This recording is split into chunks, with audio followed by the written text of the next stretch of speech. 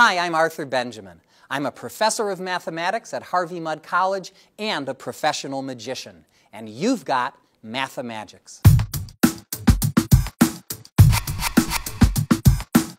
In my shows, people will shout out 2-digit, 3-digit, 4-digit numbers for me to multiply or square, and I will try and beat the calculator. I'm going to try to square a 4-digit number this time. Let's go to the back. If I can get the four of you to each call out a digit. 4. 8. 6. 8. This will take a little time, so bear with me. 23,697,424.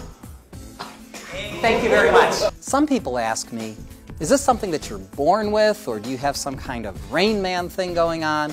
And the answer is definitely not, definitely not.